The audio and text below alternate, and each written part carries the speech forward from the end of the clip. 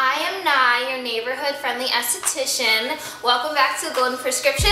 And today I'm going to talk to you about whether your dairy intake is sabotaging your skincare goals. The answer is probably yes. If it wasn't yes, I wouldn't be doing this whole video. Now, before you get mad at me for ruining ice cream and mac and cheese, cookies and cereal and milk, pizza, your Starbucks drinks, just hear me out. All I want is for you to have beautiful skin and to be happy and healthy. So I'm doing this from a place of love, okay?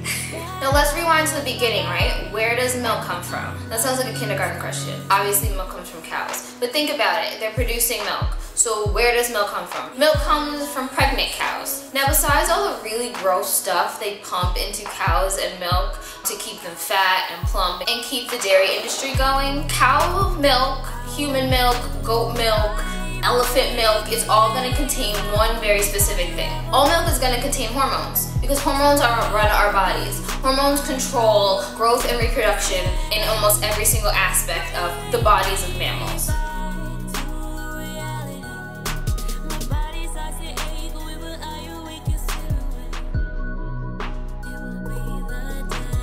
Cow's milk is designed to grow a baby cow into a big cow. Dope for the cows, not so dope for humans. The natural hormones from pregnant cows causes overgrowth and inflammation in the body. This can lead to cancer, eczema, asthma, arthritis, diabetes, lupus, and of course acne, which is where I come in. Now the next thing that milk contains besides hormones is sugar. The sugar in cow's milk is called lactose. Some people are lactose intolerant because that sugar is very hard for the body to process, and a lot of people are allergic to it. And even if you're not allergic to it and your body can process it, you find that when you eat high amounts of dairy, you feel bloated, you feel slow, eczema flares up, or you get a few pimples the day after. Now regardless of whether you do or don't digest lactose properly, drinking milk will spike your blood sugar regardless, promoting the production of both insulin and IGF, or the insulin growth factor 1, both of which are hormones. Studies have shown specifically IGF-1 increases sebum production,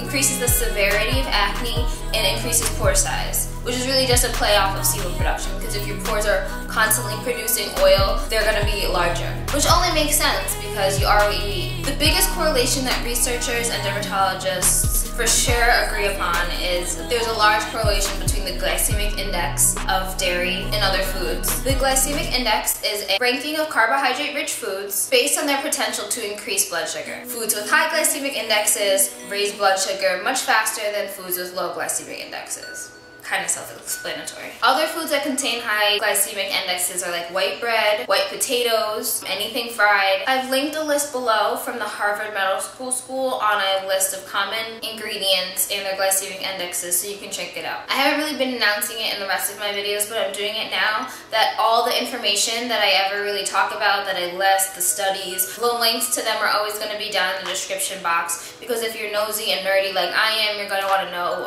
more about this information and where it's coming from. So you know that I'm not just feeding you bull. My mom watches my videos and she gets mad at me for swearing. I'm trying, Mom. Don't yell at me. Now, if all of that wasn't bad enough, dairy products contain a protein called casein. I'm looking up how to pronounce that properly because I always get it wrong. I pronounce a lot of words in my videos wrong. Do you notice? It makes me so mad. So let me get this right. Casein. It's casein. And they found casein to be addicting.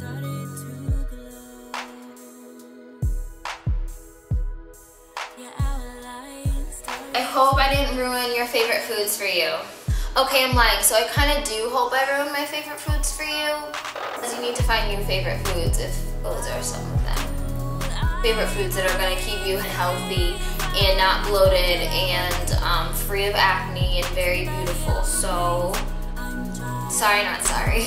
This is the Golden Prescription. Thank you so much for watching. You guys are the bomb. My Twitter and Instagram handles are always down at the bottom, so you can talk to me or check out. I post additional little video clips on both my Twitter and my Instagram that don't really get put on YouTube because they're just short little blurbs. And I spend my most time on Twitter. Too much time on Twitter. So that's the easiest way to talk to me and contact me and ask me questions and things. I'm hugging you in my mind and in my heart.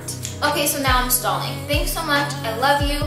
Subscribe, like, follow me on things. And if it doesn't feed you, don't water it. It just means if it doesn't bring you life and joy and contribute to your growth, don't give it your energy, don't grow it.